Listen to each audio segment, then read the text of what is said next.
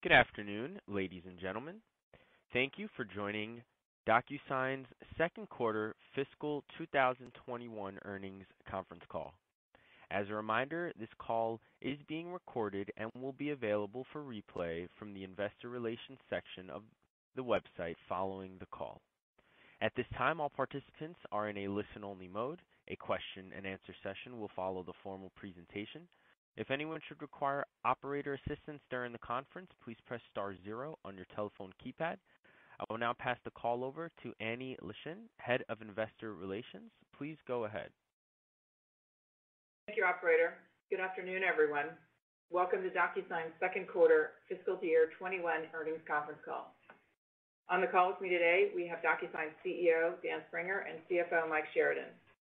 The press release announcing our second quarter results was issued earlier today and is posted on our Investor Relations website. Before we get started, I'd like to let everyone know that we plan to participate virtually in several events in the upcoming weeks. First, the D.A. Davidson 19th Annual Software and Internet Conference on September 9th, Citi's 2020 Global Technology Conference on September 10th, Deutsche Bank Technology Conference on September 14th, and Jefferies Virtual Software Conference on September 15th. As other events come up, we'll make additional announcements. Now let me remind everyone that some of the statements on today's call are forward-looking. We believe our assumptions and expectations related to those forward-looking statements are reasonable, but they are subject to known and unknown risks and uncertainties that may cause our actual results or performance to be materially different.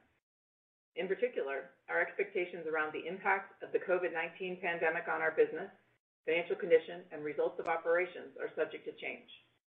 Please read and consider the risk factors in our filings with the SEC, together with the content of this call. Any forward-looking statements are based on our assumptions and expectations to date, and except as required by law, we assume no obligation to update these statements in light of future events or new information. During this call, we will present GAAP and non-GAAP financial measures. Non-GAAP financial measures exclude stock-based compensation expenses, employer payroll tax on employee stock transactions, amortization of acquired intangible assets, amortization of debt discount and issuance costs from our notes, acquisition-related expenses, and, as applicable, other special items. In addition, we provide non-GAAP weighted average share counts and information regarding free cash flows and billings. These non-GAAP measures are not intended to be considered in isolation from, nor a substitute for, or superior to our GAAP results. We encourage you to consider all measures when analyzing our performance. For information regarding our non-GAAP financial information, the most directly comparable GAAP measures, and a quantitative reconciliation of those figures, please refer to today's press release, which can be found on our website at investor.docusign.com. I'd now like to turn the call over to Dan. Dan? Thanks, Annie. Good afternoon, everyone. Welcome to our second quarter earnings call for fiscal 2021. I appreciate everyone joining us today, and I'd like to cover 4 key areas of the business with you. The evolution of COVID-19 and the impact we're seeing on our business, the essential role that e-signature and the Agreement Cloud continue to play in the digital transformation of our customers' businesses around the world, our recent acquisition to accelerate the opportunity in remote online notary, and a few additions to the board and executive team, including Mike Sheridan's new international leadership role. So let's start with the evolving dynamics of the pandemic. It would be an understatement to say that we're all still experiencing significant changes in the way that we work and live as a result of COVID-19. We're seeing it with our more than 5,000 employees around the world, as we don't expect to return to an office environment until June of next year. As a team, we're focused on helping each other adapt to these changing circumstances and to balance the myriad demands on our collective time. We're seeing it with our customers, too. I spoke last quarter about how so many of them faced a sudden need to transition to remote work when the pandemic first hit. Today, that need has evolved from an initial crisis response to a business necessity. And because agreements are central to doing business, the need to agree electronically and remotely has never been stronger. This is causing greater adoption of our offerings, something we believe will persist beyond the crisis. Because in our experience, it's very rare to see anyone go back to paper once they've gone digital. The upshot of all this is that DocuSign is becoming an increasingly essential cloud software platform for organizations of all types and sizes, a fact that is well reflected in our Q2 results. Billings grew 61% year over year to $406 million, and revenue grew 45% to $342 million. We added more than 88,000 new customers, bringing our total to nearly 750,000 worldwide. For perspective, we acquired more new customers in the first half of this year than we did in all of last year. Our operating margins and cash flows reached record levels, while we continued to make key investments to address the heightened demand. As is evident from these numbers, the trends that emerged in the latter half of Q1 have continued throughout Q2. We've seen a sustained rise in demand for our core e-signature offering, not only from new customers, but also those expanding across use cases, departments, and borders. The interest in transforming other parts of the agreement process is growing too, and that in turn creates pipeline for the rest of the Agreement Cloud suite. Now let me give you some examples of recent customer wins and expansions.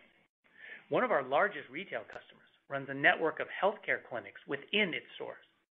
When COVID-19 hit, the company accelerated plans to provide telehealth services using DocuSign e-signature to handle consents and other paperwork remotely. This is a great example of COVID-accelerated demand that we see as durable. Now, telehealth will remain after COVID-19, but the paperless processes that came with it will likely end up getting implemented for in-person clinic visits too, because the electronic way is more efficient and a better experience than paper and clipboards. Another example is from a large financial institution that's a long-time DocuSign customer. The company already used e-signature widely, but when COVID-19 hit, it accelerated plans for further rollouts, and together we helped activate 11 new lines of business. This illustrates a pattern we're seeing where established customers are now bringing e-signature to new divisions, departments, and regions. This was going to happen at some point, but it's just happening faster now. Finally, I have a few examples from an area of the economy I know you're all interested in, the public sector. To date, we've held a strong competitive position at the local, state, and federal levels here in the United States. This quarter, we built on that base with a healthy mix of e-signature and multi-product Agreement Cloud deals, including DocuSign CLM and our Identity family of products. We helped a major city deploy a digitized workflow to handle applications for housing assistance. And we enabled a federal agency to capture applications and distribute relief funds to healthcare providers on the front lines of coronavirus response. So, in summary, it was an exceptional quarter for customer growth and expansion. Economic headwinds did cause some to request relief, but that was more than offset by increased demand overall. And while DocuSign faces the same economic uncertainty as everyone else, we remain optimistic about our ability to deliver increasing and durable value no matter where business is conducted. I'd like to move on now to how we're investing in innovation and new Agreement Cloud product offerings.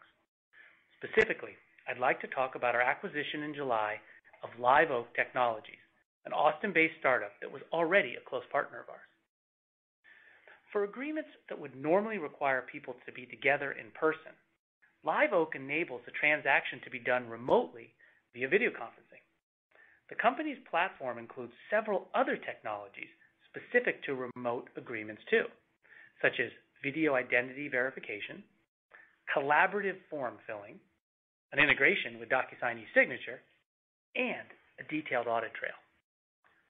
With this acquisition, we will leverage Live Oak's technology to accelerate the launch of DocuSign Notary, a solution for remote online notarization, where signeries and the notary public are in different places.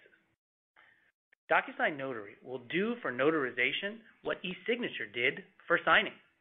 It will enable a dramatically better experience for everyone involved from wherever they may be. We believe this is a natural extension of our e-signature business, And once people use remote online notarization, we don't expect them to go back. In fact, when we announced this move, the customer response was very clearly, how soon can I get it?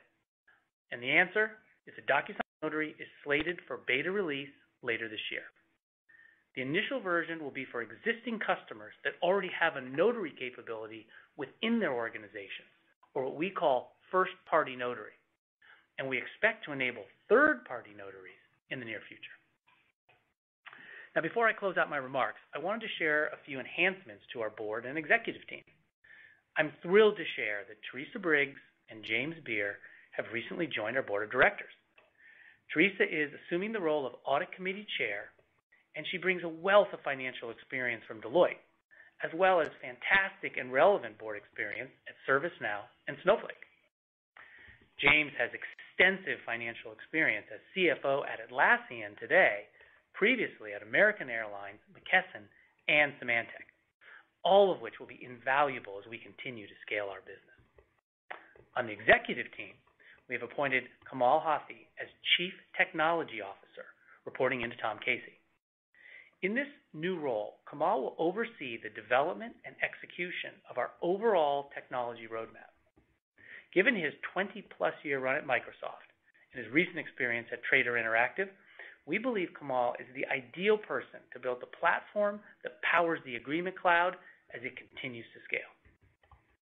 I'm also excited to announce that I'm promoting Mike Sheridan to the role of President of International at DocuSign, and that Cynthia Gaylor, a current board member and Audit Committee Chair, will be joining as our new CFO. As you've heard me say in almost every call to date, our international business is a key growth driver for us. International growth was over 60% this quarter, and its contribution to our overall business is increasing. Since the beginning of this year, Mike has been spearheading our growth initiatives across EMEA. Given the strong results of his efforts there, we are now broadening his scope to drive growth across all international markets. So I couldn't be more pleased for Mike and for DocuSign to be doubling down on international. Of course, we couldn't do this if we didn't have access to a CFO like Cynthia. She brings more than 25 years of finance and capital markets experience, with an extensive background in strategy and operations, as well as a deep understanding of enterprise and consumer software. Most recently, she was the CFO of Pivotal Software, prior to which she led corporate development at Twitter and was a managing director in the Morgan Stanley Technology Group. I'm looking forward to working closely with Cynthia in an operating capacity as we continue to drive the business forward. As Mike and I worked through the scope of his new role over the past few months, we also collaborated with Cynthia so she could hit the ground running. She will continue to partner closely with Mike and myself over the next several months to ensure a strong and seamless transition. So, with that, I'd like to welcome Cynthia to the team and to again congratulate Mike on his new role.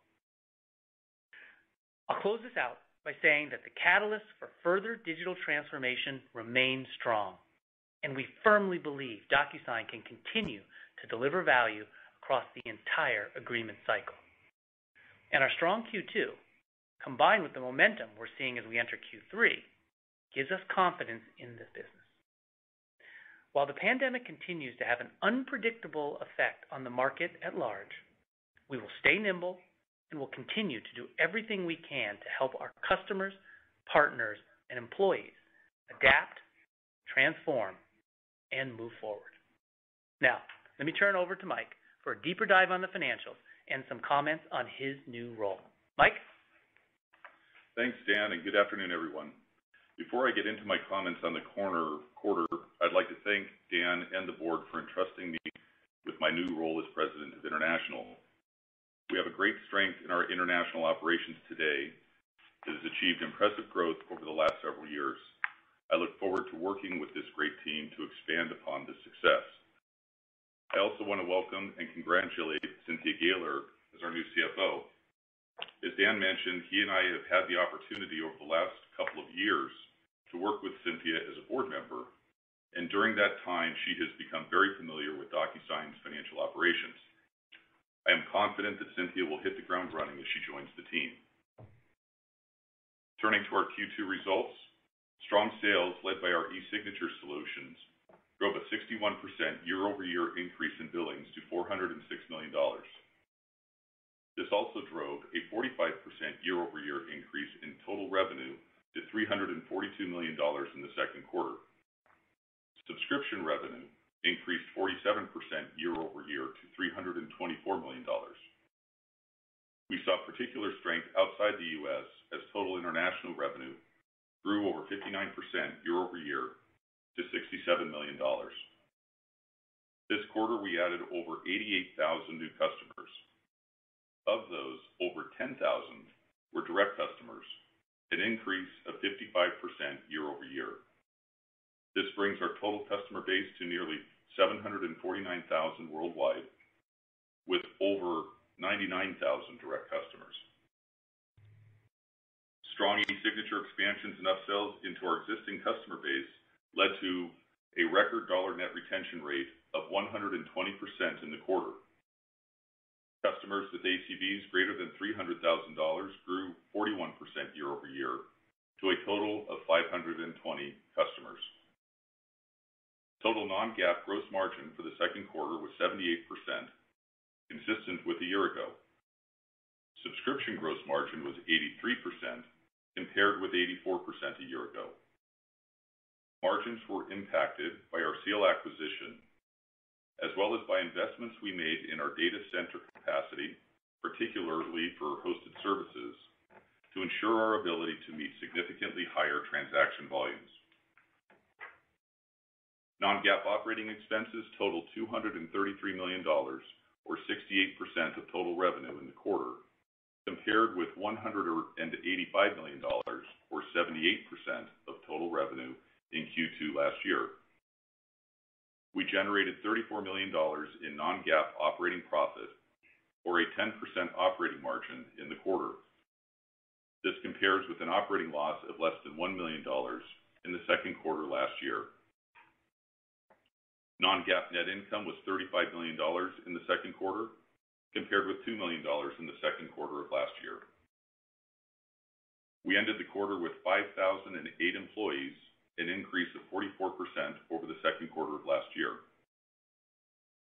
Turning to cash flow, operating cash flow in the second quarter increased nearly 350% year-over-year to $118 million, compared with $26 million in the same quarter a year ago. Free cash flow came in at $100 million in the quarter, compared with $12 million a year ago. CapEx increased during the quarter due to leasehold improvements in Brazil, as well as the completion of our federal data center. Now let me turn to guidance. We anticipate total revenue of $358 to $362 million in Q3, and $1.384 to $1.388 billion for fiscal 21. Of this total, we expect subscription revenue of $343 to $347 million in Q3, and $1.315 to $1.319 billion for fiscal 21. For billings, we expect $380 to $390 million in Q3, and $1.623 to $1.643 billion for fiscal 21. We expect non-GAAP gross margin to be 78 to 80% for both Q3 and fiscal 21. For operating expenses, we expect sales and marketing in the range of 46 to 48% of revenues for Q3, and 45 to 47% for fiscal 21. R&D in the range of 14 to 16% for Q3 and for fiscal 21. And finally, G&A in the range of 9% to 11% for Q3 and for fiscal 21. For non-GAAP interest and other, we expect $1 million of expense to $1 million of income. And for fiscal 21, we expect $4 to $6 million of non-GAAP interest and non-operating income. We expect a tax provision of approximately $2 to $3 million for Q3 and $7 to $9 million for fiscal 21. Finally, we expect fully diluted weighted average shares outstanding of 200 to 205 million shares for Q3 and fiscal 21. Thanks for joining us today, and we will now open the call for Q&A. Thank you. At this time, we will be conducting a question and answer session. If you would like to ask a question, please press star 1 on your telephone keypad. A confirmation tone will indicate your line is in the question queue. You may press star 2 if you would like to remove your question from the queue. For participants using speaker equipment, it may be necessary to pick up your handset before pressing the star keys. One moment, please, while we poll for questions.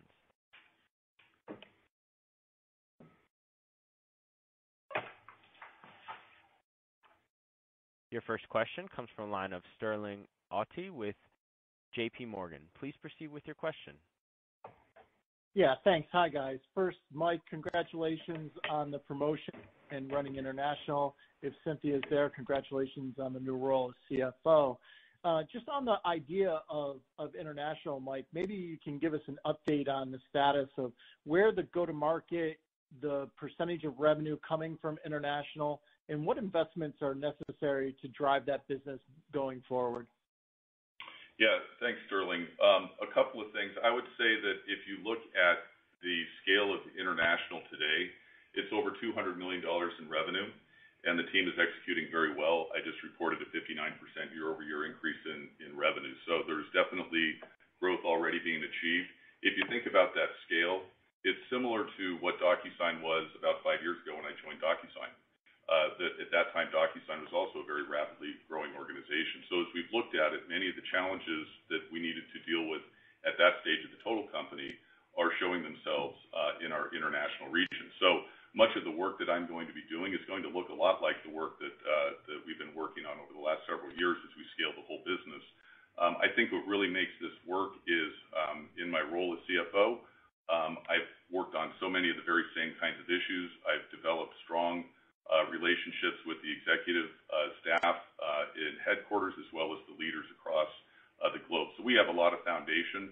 In terms of what the nature of the investments are going to be, I think we're tracking well. I think a lot of what we're seeing is that the structure of our international operations today look like what they were when we formed them, 4, 5, 6 years ago, which is direct line reporting into headquarters, which is appropriate. But I think what I can bring is a greater focus into that area where I can work with the executive members as well as the regional leaders to figure out how they work together across those reporting lines to figure out what are the right in-region investments and structures that can drive that growth further. Great. And then one quick follow-up in terms of the gross margins, specifically subscription gross margin. Comments on kind of where we are in the scale and what we should expect trend-wise from that line going forward.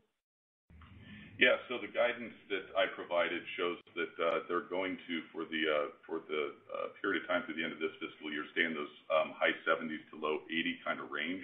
There was one impact in Q2 that related to our acquisition of Seal, which had an impact on the margin that was slightly diluted as we anticipated. The other impact on margins right now is that, as I mentioned, we have pretty significant increases in our transaction volumes, and so we're continuing to build out our infrastructure, data center infrastructure, and other to ensure that we kind of keep our SLAs tracking as we're consuming those greater transaction volumes. So we're absorbing those into the existing margins, but I think they're going to be stable at that level through the end of the fiscal year. Great, thank you.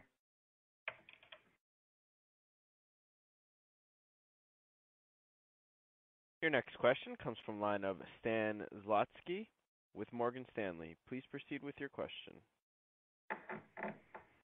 Perfect. Thank you so much, and congratulations on a very strong quarter.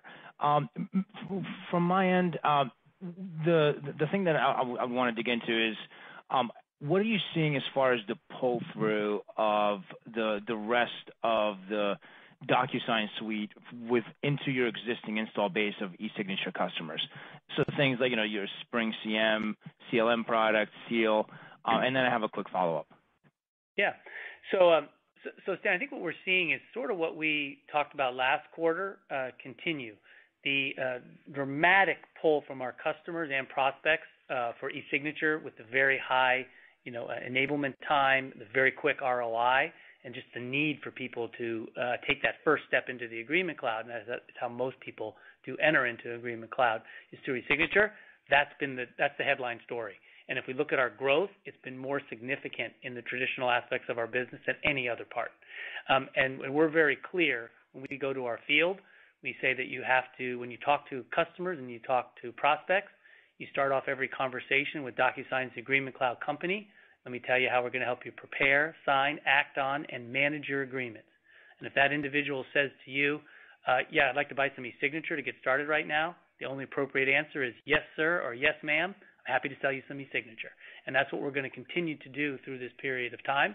We want to really support what the customers are needing.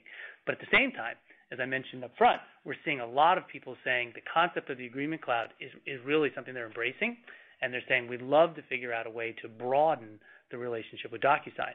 We believe that things like DocuSign CLM, which is with the Spring CM product that we've turned it into here, will continue to be strong. We see a lot of demand. We're building a lot of pipe for it. And the customers that we're bringing in right now, think about those 88,000 new customers, many of those will be prospects for CLM in the future. But we believe that the sales cycle there will always be a little bit longer. They're more complex. Usually there's a services component, right? So it has to be a statement of work calculated and done. And a lot of times I think we're seeing CIOs and CFOs at our customers today are saying, I want to do that, but right now I need to get these signature pieces enabled. Let's do that now. And as we get later into the year and more settled and settled down in their company is where I think we'll see increased demand and pull-through of those other components. Perfect. That makes a lot of sense. And maybe one for Mike. Mike, congratulations on the promotion to lead international. And just on the quarter, net revenue retention, obviously very impressive, 120% result. How should we think about net revenue retention moving forward versus your more traditional 112 to 119 range? That's it for me. Thank you. Yeah, thanks, Dan. We obviously for the last couple of quarters have been at the higher end of that range. Actually, this quarter we exceeded it a little bit. I'm not going to update a guidance range for it. We will be upgrading that guidance range when we provide guidance for fiscal 22. But with that said, I think what we've seen in these recent quarters in terms of real strengthening around our dollar net retention and our ability to upsell into our installed base should keep us on the higher half of that range. All right, perfect. Thank you so much.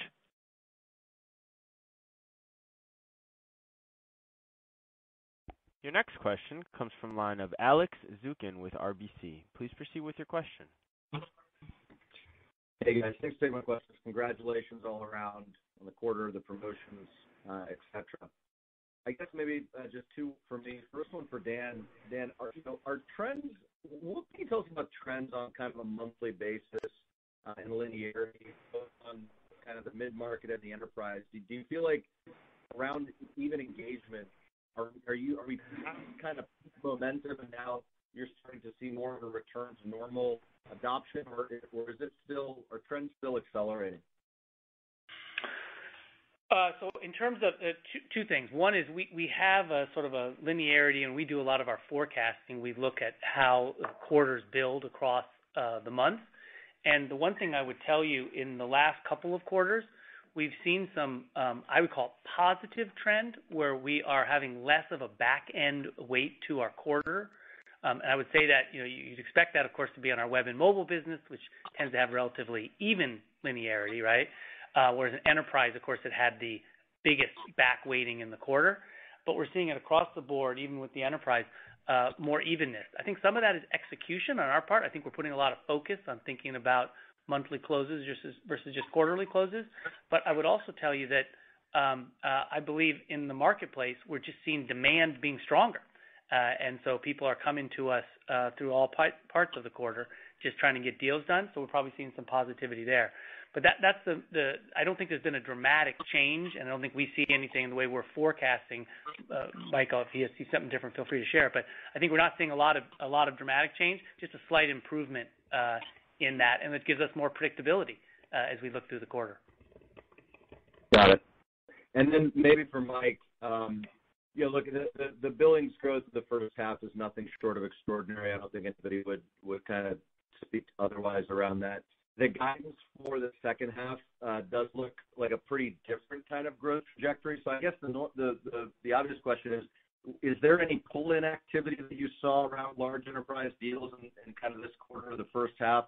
Because I would assume that, you're now getting into your big enterprise renewal conversations in the second half and period, and that should actually, potentially drive even more, large deal conversations and be a net benefit, even more so for net expansion. Yeah, so I would say a couple things, Alex. I think in Q3, our guidance has billings growth year over year well into the 40 percentiles. So I do feel like, we're off to a good start in Q3, and it's reflected in the guidance. Like we talked about in the past, there's a lot of variables. Dan alluded to it in his comments that we're subject to, like everybody else. We're trying to figure them out real time. We feel very good about the second half. We guide what we can see. We don't guess. We always aspire for the highest level of growth we can accomplish, but I think the guidance is reasonably balanced and positive. Perfect. Thank you, guys. Your next question comes from the line of Rob Owens with Piper Sandler. Please proceed with your question. Great. Good afternoon, everybody. I want to drill down a little bit into the acquisitions. And I guess starting with Seal, obviously you've announced some big improvements to contract analytics. And just want to know how far down the path you are at this point, how much raw R&D you're going to have to spend moving forward, and when it's going to kind of achieve your vision. Well, I think when we talk about Seal, starting off, Rob, I think the answer is there was always two parts to this, and we're still excited about both. One was there's sort of intelligent insights, which is sort of the core agreement analytics product that we've been partnering, with Seal on when they were a partner before the acquisition, and we continue to see that that's going to be something that a lot of our customers are going to want to do, and we're very excited about that. And then the second piece was about integrating the Seal AI technology into our CLM offering. So, as you saw when the Gartner report came out on CLM, we were the only two companies that were in that upper right-hand quadrant, and we feel we had a fantastic entry with DocuSign CLM. And yet we also felt internally the place where we had the biggest improvement opportunity was to really integrate agreement analytics into that CLM product. And so that is the second big piece.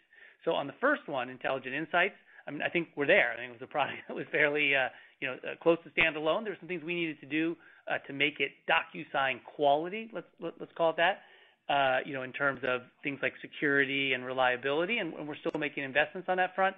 But I would say that product is pretty much ready for prime time, and our people are now out aggressively selling that into our base. In terms of the integration with CLM, that's something that's still, quarters away. We still have a lot of engineering and R&D work, as you referred to it, to make that, fulfill that promise we have for our CLM product. It's going very well. I think we're highly confident, but we think that will be, early next year before I can really put my hand on my heart and tell you that work is complete, and the DocuSign CLM product has a fully integrated advanced agreement analytics functionality, one that will allow us to be significantly stronger than other players in the market. And I guess quickly around the Live Oak acquisition, how much does that increment your TAM? And can you just speak to the broader opportunity there? Yeah. So TAM is actually a really interesting topic within the notary space. We've taken a couple looks at it. We've looked at other reports. We're basically saying we think this approaches about $1 billion. So if you look at this and you think about it in the construct of a $25 billion TAM for signature, it's not a dramatic increase, but it's a really nice piece. And the bigger side of it for us is so many of our customers have said to us, we really would love to have a notary capability, and particularly for those larger customers that have what we call first-party notary. They already have a notary capability in their business. They really are excited to integrate this into their offering. We see that a lot with the financial institutions who have been pushing us. So as much as anything, this is like a feature enhancement that we think, well, it has a nice, $1 billion. That's not a bad increment to go after. But it's not like sort of a earth-shattering change in our business. We look at this as a really nice tuck-in that our customers are asking for, and it's a good piece for us to go after. And then it opens the opportunity to go after the third-party notary space. People tend to think about that, the individual notaries that are driving around for people to do real estate transactions. And we would love to then really transform that business as well, as so many customers have come to us and said in the past that would be a great opportunity for DocuSign to make their lives a little more agreeable. Great. Thank you very much.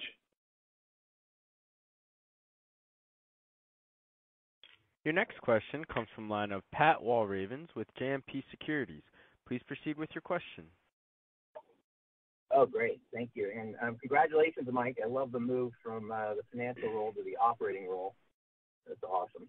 So here's my question for you, Dan, and I've asked a bunch of CEOs this question this quarter, which is, how do you make DocuSign the best place to work when everybody is working from home? If I had the answer to that one, I would be selling it in a lot of different ways, Pat, for sure. But I can tell you this. The good news is, because we had built such a strong culture, and that's why our Glassdoor scores are so high, and we do so well on those best places to work surveys, and why our in our own surveys our employee engagement is so high.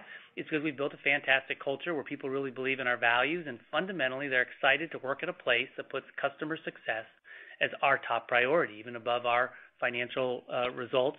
And people get excited about the pride they have for working here. None of that has changed. While it's harder to have those personal connections to people when we don't have people coming into the office, and each day that goes by, a bigger percentage of DocuSigners have never met personally one of their colleagues. We're about to cross over 1,000 DocuSigners that have joined since we were doing remote office work. So it's going to get tougher and tougher. And I think the real answer is increased communications. We are looking at changing up the mix of communications. And some of the things are harder, but I'll tell you something else. Some of the things are better. And I'll just give you one example, Pat. So in the past, we had an event called Discovering DocuSign, where we would invite people when they joined, shortly after they joined, to Seattle, which is where the company was founded, and they met with a bunch of other new DocuSigners. And we had different executives come in and talk to them about the company over a couple of days. I didn't get to attend that very often, just because my schedule and what I need, I couldn't always be there. In fact, I started to be there less and less. Now that we do that as a remote event, I'm there every time. So every new DocuSign employee, could be a good thing or a bad thing, depending on how you look at it, Pat, but they get an opportunity to meet Dan Springer. And we get to create a connection. And quite a few of them send me emails right afterwards, and we've now built a different kind of connection. So it's remote, but we're figuring out creative ways to find different communication styles and techniques to put us into a place where I think we can continue to make this a place for people to do the work of their lives. But it's this is not one that's going to be over quickly. We're going to have to continue to be creative to do it if we want to continue to earn that great relationship we have with our employees. Thanks, Dan. Your next question comes from the line of Walter Pritchard with Citi. Please proceed with your question. Hi, a couple questions on the sales and marketing side. Your growth in spending there is been decelerating over the last 3 quarters, and understanding there's expenses like T&E and so forth that are not part of that. What are you doing to build sales capacity over the next 6 months, and how do you think about driving sales once we get into the situation where maybe people's hair aren't on fire and COVID is at least we've worked through it being more of a normalized situation as opposed to the situation we're in right now? Yeah, so a couple things. Walt, I would say on capacity, we are continuing to expand our capacity pretty aggressively, as you saw from the hiring statistics that I had mentioned. We're now over 5,000 employees, year-over-year growth of 44%. A substantial amount of that is in our go-to-market organizations, not just on sales capacity, of course, marketing capacity as well, and customer success capacity. And so we are endeavoring to stay ahead of the trends that we're seeing. We're looking at the demand data very carefully to try to forecast the trends and get ahead of that with capacity across the business. In terms of what will we anticipate post-COVID, I don't know that anybody has a great answer for that. It is our view that as we work through these difficult times, though, there's a greater awareness of the need to digitize the business, and we believe that that's going to be sustained even after things return to whatever normal looks like in the future. So We do believe that we're entering into a period of a quote-unquote new normal. It doesn't necessarily mean that the highs of any particular quarter are going to be sustained forever. But at the same time, we don't see trends that things are going to return to the way they looked and trended pre-COVID. So we're designing the business, we're designing our marketing activities and our sales activities to stay on top of that as best as possible. Okay, thank you. Your next question comes from the line of Koji Ikeda with Oppenheimer. Please proceed with your question. Hey, thanks for taking my quarter. Nice quarter, guys. Congrats to Mike on your new role, and congrats to Cynthia on your new role too. Just one question for me on the sales process. Just thinking that now most of the world has been operating in this new pandemic environment for a while. Have your sales conversations changed significantly? Are you seeing customers taking a step back now and looking at how to optimize workflows more strategically, which could result in more platform-type conversations for you, or maybe even broader adoption across the organization as a starting point for implementing DocuSign? Yeah, Coach, it's a really interesting question. One thing that's always hard in answering a question around sort of more tectonic shifts like that is what's behind it. Is it maturation of our business? Is it related to COVID, et cetera? My view is from a COVID standpoint, which is the nature of your question, is we went through a period of time where people just got very focused 6 months ago on we just need to get things up and going quickly. We need to work in a remote environment, and we have certain use cases that we can't run our business, we can't figure them out. So it was not about navel gazing and deep thought about their processes. It was about getting some of these primarily e-signature workflows in place.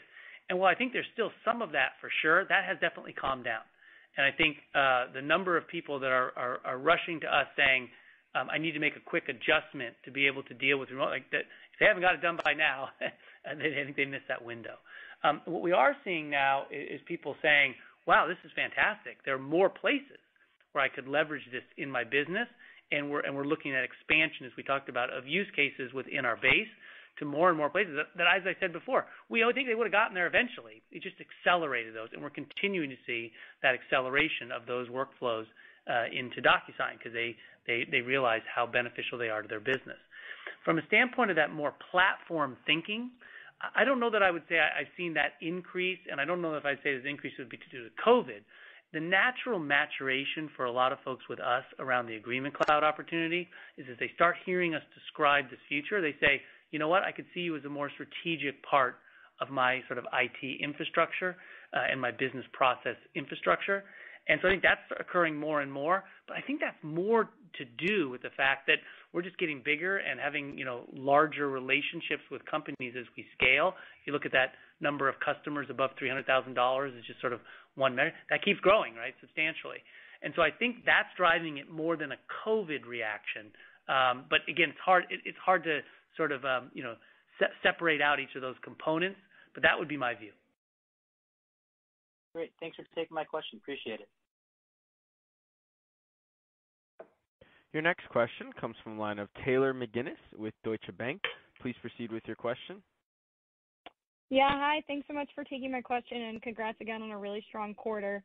So net retention rates have been really strong the last couple quarters, but I believe so far that's largely been driven by e-signature related expansion. So I'm just curious what kind of levels you think net retention could hit once things like Spring CM or the broader Agreement Cloud start to become larger contributors, or maybe anything that you can just share on what those deal expansions have looked like so far when they include those products relative to just e-signature. Hi, Taylor. A couple things. One, if you look at the scale of our e-signature business compared to the scale of the CLM and the data analytics or agreement analytics businesses, e-signature is dramatically larger.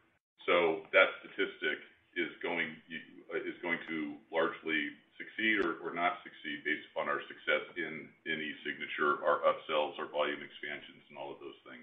That is not to say that the Agreement Cloud expansions are not important. They are, but that is a much longer term trajectory before you'll start to see them have a meaningful movement in a broader statistic like that. So as we talk about those businesses and how they're growing in the comments that Dan made,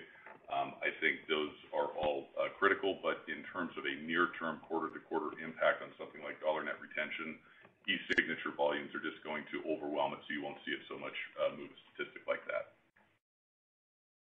Got it. That makes a ton of sense. And then my last question is, I thought the inflection in international growth was really interesting. So just curious if there was any catalysts in the demand environment there that drove that, or if you guys made any changes on the go-to-market front, or if there was anything to call out in particular. I think Mike's involvement in international, Taylor, has clearly been the driver in the increased growth there. And around the company, we couldn't be more excited that he's off to such a good start. From your sense about the market, and I think it's mostly Mike's execution, but for your sense about the market, I don't think we have seen anything different. You know, we have seen different levels of success in different geographies. It was phenomenal for us to be able to say that every single geography that we have was above plan, in the quarter. And we're in a bunch of geographies, so that's pretty impressive. I would tell you there's some markets I was going to point, to one that was particularly strong. I would say LATAM, and our Brazil team, crushed it. But if I said to the area where I saw the most improvement, because we've been, crushing it there for a while, I'd say it was Europe. And I think, again, with tongue out of my cheek, I'll say I do think, Mike's leadership in Europe has helped us perform a little better there and execute better. And it's a big reason we're so excited for this, broader expansion of his role into all of international. But I also do think that we saw some positive demand characteristics across Europe as well.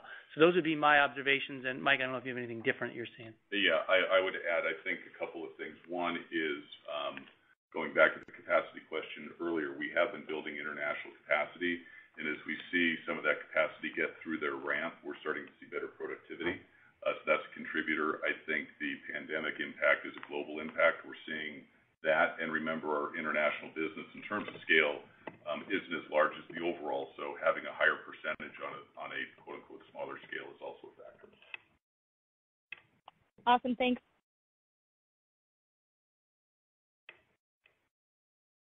Your next question comes from the line of Rishi Jaluria with Research Analyst. Proceed with your question. Hi, this is Rishi Jaluria from D.A. Davidson. Thanks so much for taking my questions. And congrats to both Mike and Cynthia on your new roles. Wanted to start by talking about the Live Oak acquisition.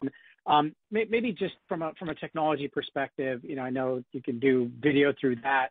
Are there plans to kind of integrate that with other solutions out there, especially in this environment with so many people using tools like Zoom to start, so that it's very natively integrated, like you've been doing with the core DocuSign e-signature product for so long, and then alongside that on Live Oak, I see on their kind of customer base a lot of financial services and real estate, so some of your strongest verticals. But do you see other verticals where there's potential to expand the solutions into? And then I've got a follow-up. Sure. Yeah. So a couple thoughts there. First off, I think you hit the nail on the head that this opportunity for this collaboration, leveraging things like video conferencing, it's a broad opportunity, and we're going to continue to be an open system for sure. And in fact, Eric Yuan, the CEO of Zoom, and I had a conversation about this. He is super excited, as are we, to expand our partnership and include their platform that's obviously fantastically successful, to sort of leverage that into integration with DocuSign for these kinds of programs. We believe the Live Oak guys have built some really nice tools, and I mentioned some of those in my prepared remarks, but around really driving that collaboration. So to use your example of financial services, if you're doing an opening of an account, and say you're a large bank, sort of like a Bank America scale customer of ours, and you used to have a lot of people opening accounts in your branches, and now your branches are closed, you need to rapidly adapt and be able to do that in a remote setting.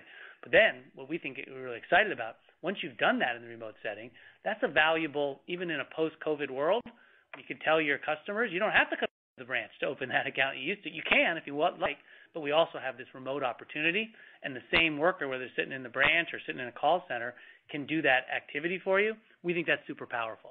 So we really want to build that out as an internal offering, and we think Notary is just one of the components of it. But we believe that's going to continue to be a foundation for other people building on top of it, as you mentioned. In terms of other industries, financial services is a big one, but we can see this having a big impact in telecom. We see there's a lot of opportunity in healthcare, life sciences, where people are going to want to have. We talked about telehealth a little bit on the call, and some folks doing that. We think leveraging those same technologies to improve that experience for folks is a big one. So we do think this will be broad-based, but you're absolutely right. Financial services, a strength of theirs, I would argue a focus of theirs, and a strength of ours is the place we're probably going to see the most initial focus on our joint efforts.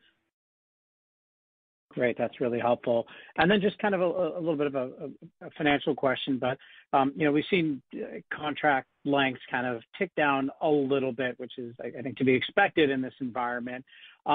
Just mechanically, how should we be thinking about the potential headwinds that might have on future cash flow? Thanks. Hi. Yeah, a couple things. I don't think on the cash flow piece of it, even on multi-year contracts, we bill those annually. So we wouldn't anticipate that it would really have an impact on trends around cash flow. In terms of the contract length, you're right, it did tick down slightly to 17 months. Last quarter, I think, was 18 months. And so what we're seeing in our bookings is we do have some weighting coming in on small to mid. That's having some impact.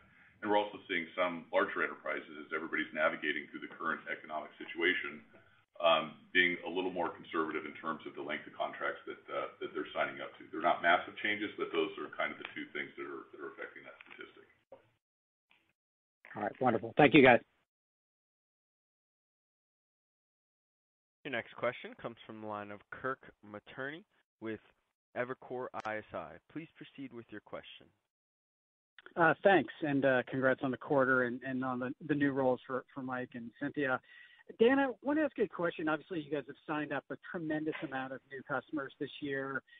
And when you think about those customers renewing, hopefully in a year from now or maybe even sooner, is there a cadence when, if they didn't want to discuss sort of the broader agreement cloud, that they start thinking about it? Meaning, when you think about 12 months from now and you have all these new customers you just signed up, I'm just kind of curious historically what you've seen in terms of the cadence, whether it's been 6, 9, 12, 18 months. And I guess when you go back into those accounts, is it the same person, or is your account manager, you really need to navigate the organization to maybe sell a little bit higher when you start talking about the agreement cloud? I'm just kind of curious about how that maybe plays out in your mind over the next year or two. Thanks. Yeah, so it's a good question, and as you might imagine, the first answer is it depends, right? It depends a lot on the size of the customer and the vertical for sure, but I'll try to give you some, again, higher level, we'll call them averages, to give you some perspective about it. In general, customers come in and they sign up, and there's some process before adoption happens. It's one of the reasons you've heard Mike talk a lot about our investments in customer success. The faster we get people to adopt, they quickly get that strong ROI people get from DocuSign, and then they start looking for more opportunities to grow. And so what we tend to find is on the smaller customers, they're there within a month. We're adopted going quickly. In some of the larger enterprise customers, it might be several months because they have like a program manager that gets involved, right? There's a lot of process that occurs. And so that's probably the biggest determinant of why there's variability in that time. And then once people start adopting and driving the success of those first use cases, the next biggest determinant on the timing is how much they bought. So if some people had that initial land that was quite small and was conservative, then before they get to the end of the year, they're coming back and they're buying more if they've implemented that first project effectively, as most do. If some people have said, we want to be aspirational in our first buy, they might be in a situation, they might also do a multi-year contract if it's an enterprise player, but they might do a 3-year buy and they won't be talking to us for 2 years. Right, so there's a lot of variability depending on how much they bought and how aspirational they were in those initial volumes. And that's a very signature-centric answer. Let me switch gears and talk a little about the rest of the Agreement Cloud.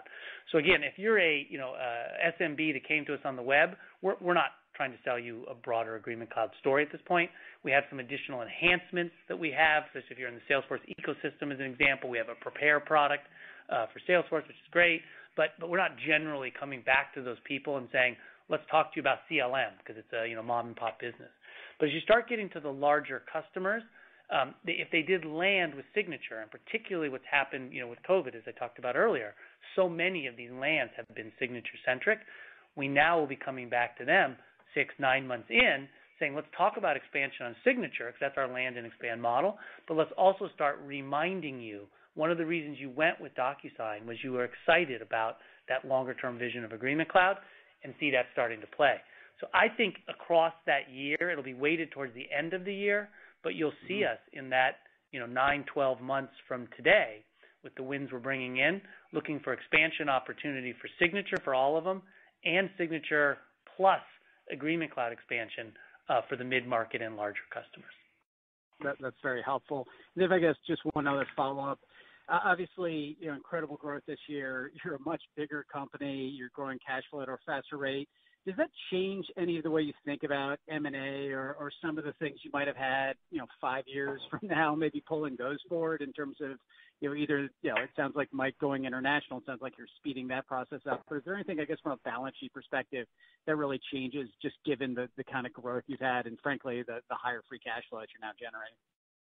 Yeah, nothing for me that's in a significant way. One of the things when we started doing acquisitions, 2 years ago, is when we announced Spring CM and sort of the newer DocuSign, or at least within my time here, coming up on 4 years, was saying, hey guys, we're not going to become some massive acquisition machine. We want to do is smart deals that we can digest effectively, and we want to have a very high batting average on successful deals. We've now done our third deal. To be honest, I would have thought we might have been a little bit of a wait before the third deal. The deal was not very large for bringing in the notary capability with Live Oak. But I feel good about the deal sizes we're doing. It's true with our balance sheet. We could probably open ourselves up to much larger deals economically, but we don't really think about it economically. We think about it from a customer success standpoint. What do our customers want, and fulfilling our vision of the Agreement Cloud. And one of the things that's tricky is when you talk about all the companies in the broadly defined Agreement Cloud, there aren't other DocuSigns. There aren't other very large players. So I don't think there's a sort of a population of big deals that we would see at this point in time is being in that Agreement Cloud vision. Is it possible over time, we'll continue to grow and expand and become more, expansionary than the Agreement Cloud, and then therefore look at, maybe more significant size deals? I wouldn't rule that out, but as I look into what's visible, I feel really good about the strategy you have right now. The deals we're doing, I think, are high quality. They're on strategy for us. And I think if we look out into the possible future deals, they'll probably be more in that ballpark of size, because that's just the size of where companies are in the Agreement Cloud landscape. I don't know, Mike, if you have any different views, but I feel good about where we are right now there. No, I totally agree. Yeah. Your next question comes from the line of Kash Rangan with Bank of America Merrill Lynch. Please proceed with your question. Thank you very much. Congratulations on a superb quarter. You ramped up your op margins. You ramped up your free cash flows. Your sales productivity is, at least from what I can tell, all-time high. I'm curious to see if you can expand upon the things that helped sales productivity in the quarter, whether you measure through the lens of billings or revenue, and how sustainable are these trends? And finally, does it change your view of the long-term operating model to the upside? Well, let me talk a little bit about the sales productivity side, and then Mike, you can talk about if you're willing to change our long-term operating model on the call for Kat. I'm not sure, but we'll see. Your outgoing time as CFO leaves Cynthia a gift. My perspective is that I think the success we've had in terms of sales productivity is to be really clear, it's been the secondary goal. The primary goal has been growth, and we've told you we want to continue to invest to achieve the apex of that growth. Now, at the scale we've achieved, guys, we feel we see opportunity for productivity improvement. But I'll tell you, it's not our focus. Our focus is still on meeting this significant demand opportunity, but just with that scale, it sort of just comes to us. So my view is that we haven't done anything dramatically differently there.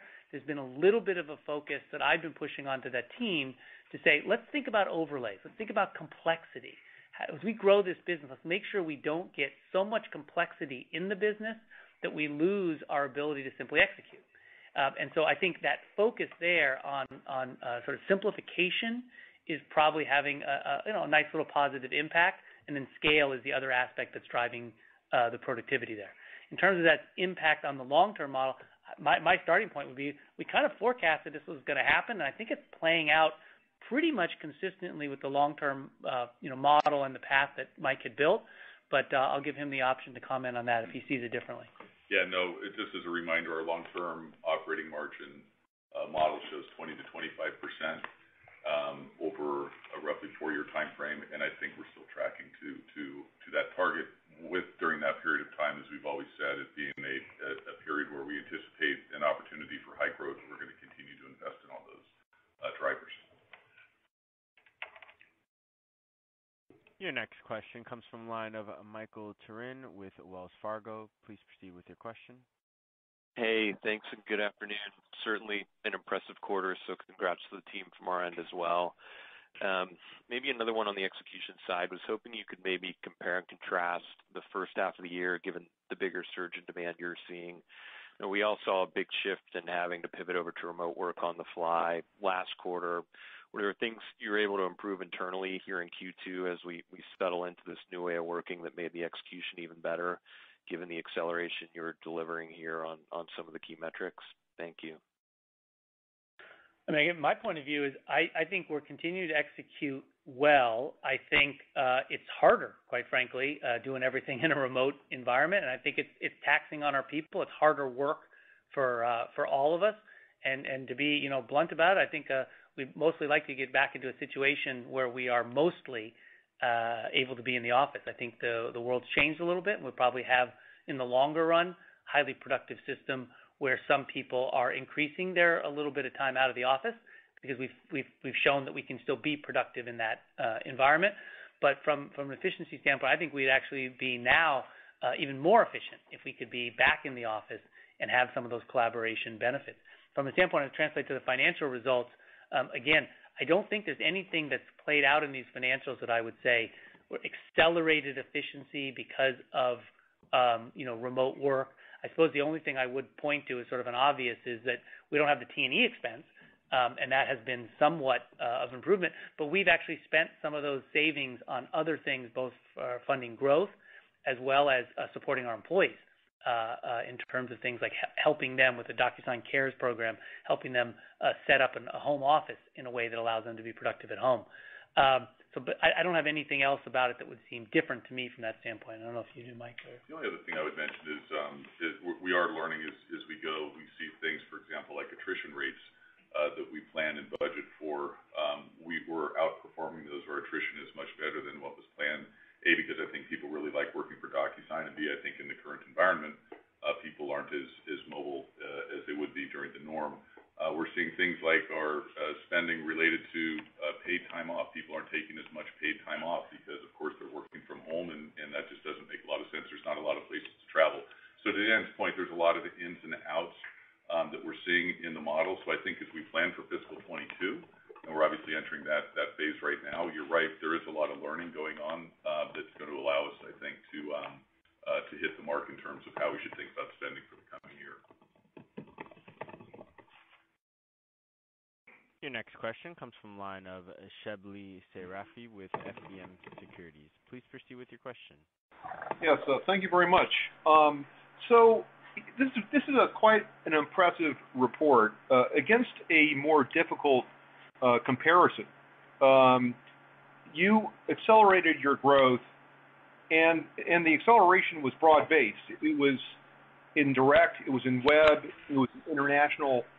And so my question is, how much of this acceleration was due to COVID, and how much was due to other factors like you've mentioned, increased demand seen in Europe? Yeah, I would say, Shebly, of course, we're looking as carefully as we can into the numbers to try to glean that out. I am comfortable saying the following. We came into the year with a fiscal plan, and with or without COVID, our performance is exceeding that plan across the globe. Obviously, once you put the pandemic effect and the work from home effect on top of that, it's generating these much higher growth numbers. But we were exceeding our planned results pre and post. Ladies and gentlemen, we have reached the end of the question and answer session, and I would like to turn the call back to Mr. Dan Springer for closing remarks. Thank you very much, and I really appreciate you all being here today. It's been a fantastic quarter, and we will look forward to seeing you, or most likely seeing you through video in the coming months until we see you next quarter. And just spend one last time, I'd like to thank Mike again for his incredible leadership over 5 years of stewarding the financial ship here, And I can't tell you how excited I am to look forward as we build the international business together. Thanks, Dan. Thank you all. This concludes today's conference. You may disconnect your lines at this time. Thank you for your participation.